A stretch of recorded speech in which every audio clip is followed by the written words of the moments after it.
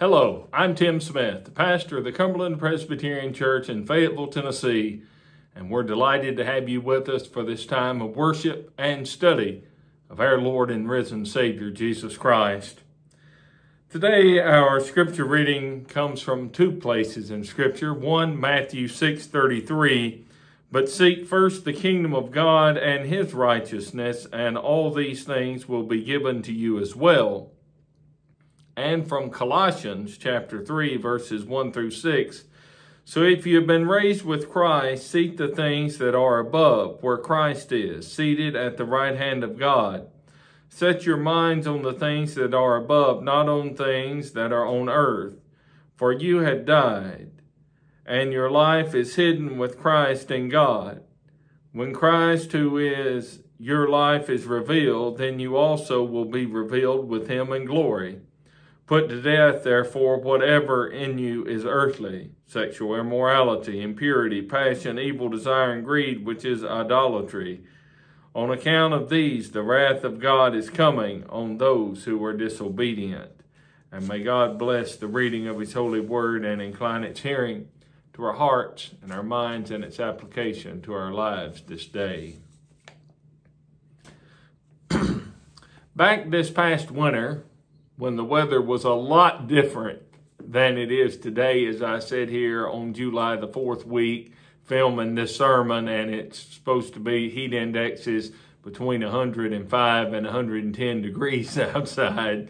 This was back in January when we had the really cold weather and we had 6 inches of snow on the ground and temperatures were down below zero. My daughter was sitting at the house really bored out, and she wanted a new board game. And so she kept going on and on about she wanted this game called Life. And so eventually, after she worried me enough, I got in the vehicle and we went up to Walmart and bought it, came home, and of course, as soon as we got back home, we had to play it. And as we started playing it, it had really a game of life. That's actually what it was. It was you making different decisions that we have to make throughout our life and seeing who would win in the end. One of the first decisions one had to make was, are you going to college or taking up a trade? Then what occupation are you going to be? And it would list how much money that you would make. Then the question was whether to get married, then whether to have children, then whether or not to buy a home, whether or not to buy a second home, what investments to make, and all these things. And eventually it worked around till you were able to decide whether you wanted to retire early or whether you wanted to keep working a few more years in order to try to make more money for your retirement. And in the end, whoever had the most money was who won. That's how that game worked.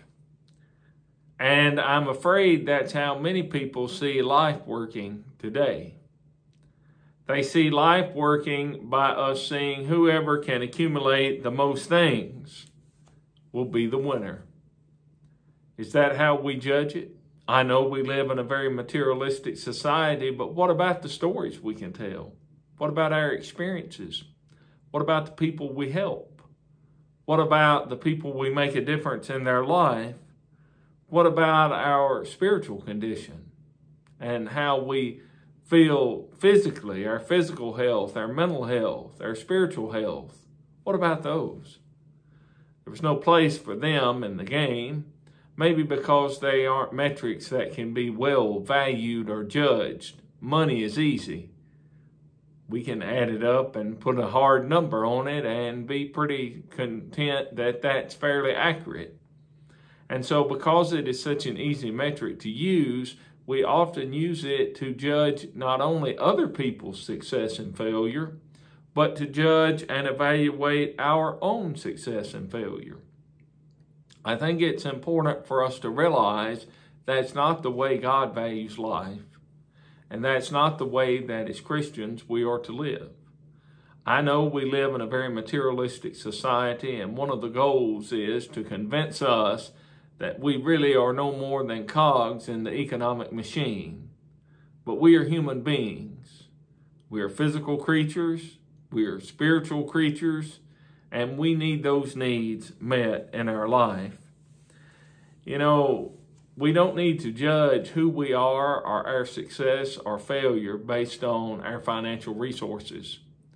Recently, I spoke to a man that had been a multimillionaire and had lost it all.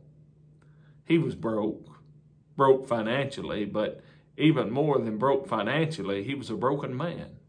He was broken mentally. He was broken spiritually. He was broken, just had lost everything and was just at his wit's end. I think it's easy for us to understand how that could happen. I've never had multi-millions of dollars, but I can imagine what it would be like to lose everything that I had and how painful and how awful that would be. But even if we did lose everything, we would still be a child of God. Jesus asked us, what good would it do to gain the whole world and lose one soul? What good would it do for us to gain all the money and all the resources in the world, to be a trillionaire, and lose our soul in the process? Sadly, we see that happening all around us. We see people selling out their morals and their values for money. We see people choosing money over spending time with family. We see people choosing money over taking care of their bodies and taking care of their mental health. We see people choosing money over all these things, when in essence our soul is what we need to be concerned about, because our soul is what we're all about. I'm often asked, what is our soul? Well, our soul is really our core, our essence. It's really who Tim Smith is and who you are. You can't see a soul, really. You can't touch a soul, but it is still real. And it has real needs and should be the very top of our priorities, because there's more to Tim Smith than this physical body. I sure hope there's more to me than this physical body, because these physical bodies have aches and pains and break down and have all sorts of problems. So I sure hope there's more to me than this physical body. And there is the spiritual body. We are more than a bank account. We're more than what we look like. We're more than the house we live in.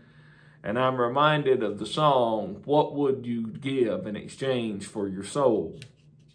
In the game of life that I played with my daughter, it had no concern for spirituality, religion of any kind, and certainly not of Jesus Christ.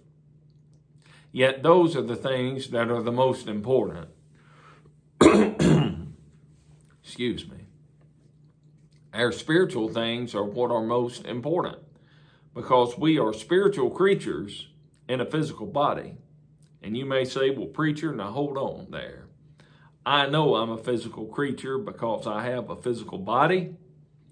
I live in a physical world. I see physical things. I touch physical things. What do you mean that I'm not a physical creature? Well, we are physical creatures for a time while we're on this earth, but we are spiritual creatures from now on, because the soul lives eternally. One day, this physical body will die. One day, this physical world will come to an end. But our souls will live on forever. And we need to be sure we are meeting the needs of our souls. We all have spiritual needs. That's why Jesus says, I'm the bread of life, and whoever eats of me will never be hungry. And I bring the living water, and whoever drinks of it will never be thirsty. The point Jesus is making is we need our souls nourished, and that nourishment comes from Jesus Christ. He is the answer, my friends. Today, there are people searching for meaning in life, seeking direction in life, trying to find some way to make heads or tails out of the world that we're living in. Well, there's no way we can understand it without seeing everything through the prism of Jesus, because he offers us forgiveness, he offers us newness of life, he offers us reconciliation with God, he gives us peace that is beyond all understanding, and he provides us with meaning and purpose in life. That is one of the things that I'm often asked by people, especially those that are non-believers. What is life really about? What is its purpose? The purpose of life is to glorify God and to help other people. We are to live as Christ lived, caring for others. We are to live a selfless life, not a selfish life.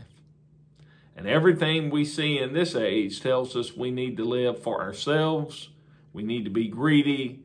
We need to be envious. We need to be selfish. But that's not what Jesus teaches. Instead, he teaches that we should be selfless and we should be willing to give up anything that we have for other people. That is not just something that he taught, but something that he lived.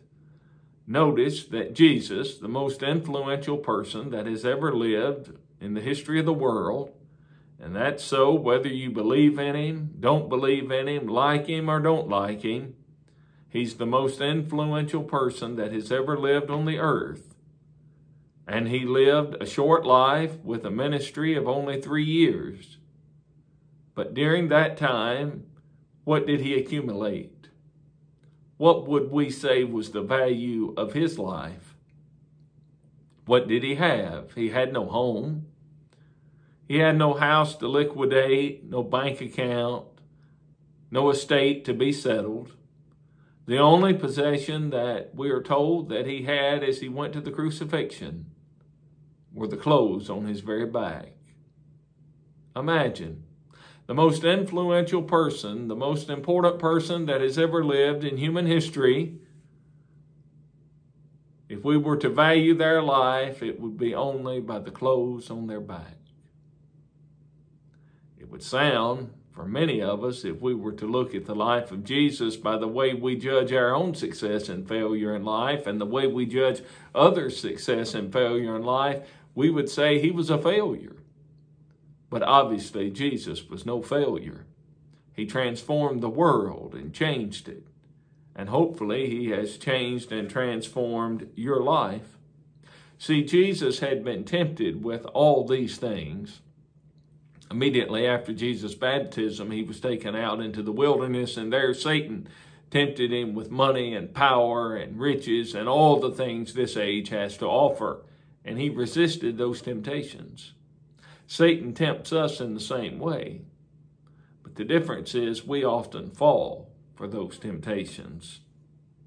If you've not come to know Jesus and made him the Lord of your life, today is the day. Because we only get one life to live. We only get one crack at it in this age. And we need to be sure we're doing it right. Because this one opportunity we have is all we have. And we want to make the best of it, the most of it.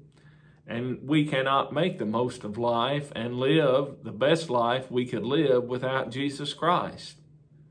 Now, you may be sitting there saying, you know, I've wasted a lot of time. I should have been a Christian years ago. Or I've spent all this time pursuing physical things and I neglected my spiritual needs. Well, friend, it is never too late. I know that we cannot get that time back, but just because we have messed up one portion of our life does not mean we have to mess up our entire life. Just because we lived in darkness for a time doesn't mean we're doomed to stay in darkness, because all we have to do is come to know Jesus to be able to live and get the most out of life spiritually and also physically. So don't delay. Jesus offers this new life, and don't live another day in misery. Let us pray. Gracious God, we are so thankful that you sent your Son Jesus to this world that we might have new life. that we might find meaning and purpose in this age and might have everlasting and eternal life in the age to come. Help us to focus on spiritual things and help us to resist the temptations of Satan and of this age. Help us to look at what is really important, and that is the things of you. We ask that you would forgive us for the times that we have lost our focus and the times that we have not served you as we should. We ask all this in the name of Jesus, who lives and reigns with you in the Holy Spirit now and forevermore. Amen. Once again, I'm Tim Smith. I'm the pastor here at the Cumberland Presbyterian Church in Fayetteville, Tennessee. We're located at 1015 Lewisburg Highway, and we have 2 worship services each Sunday. We have our casual worship at 8:30 in the fellowship hall, and then we have our traditional worship in the sanctuary at 10:30. May God bless you. Hope you have a wonderful week.